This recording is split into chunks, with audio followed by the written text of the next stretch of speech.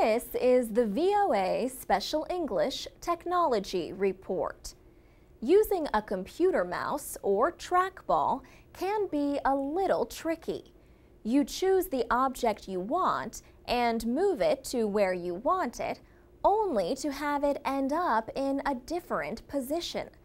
This happens to all of us sometimes, and we think little of it.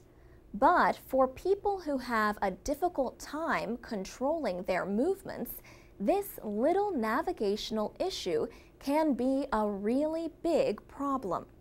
Now, researchers at the University of Washington have developed new cursors that make activating objects easier for people with motor disabilities. Jacob Wobrock is an assistant professor at the University of Washington. He leads the AIM research group that developed the cursors. Professor Wobrock says mouse cursor operations are complex processes that assume things about computer users. He says, for many people who have poor dexterity, the inability to control their fingers well, maybe pain in their wrists or hand, maybe arthritis, those assumptions of the average user, they don't hold. The AIM research group has developed two cursors. One is called the pointing magnifier. Professor Wobrock says it uses a large circular cursor instead of the traditional arrow pointer. Users can make the circle as big as they like. When the circle is positioned over the target, everything in the circle appears larger, almost filling the whole screen.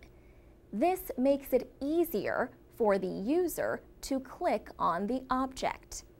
Inside that magnified view, the user sees the regular point cursor, the little arrow, and with that, they can click on the target they want, or they can move the target.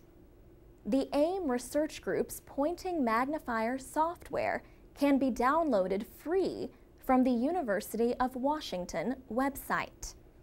AIM is short for Accessible, Interactive, and Mobile. Professor Wobrock says the group's main goal is to make information and computer systems more available and easier to use. And he says AIM's work is not just for people with disabilities. People usually think of accessibility as having to do with someone's physical or cognitive state. But Professor Wobrock says some projects have looked at situational impairments. These are challenges to accessibility that are caused more by the situation that the computer user is in. An example of this might be trying to walk and use a small mobile device at the same time. For VOA Special English, I'm Alex Villarreal. MP3s, podcasts, and transcripts of our reports are at voaspecialenglish.com. We're also on Facebook and Twitter at VOA Learning English.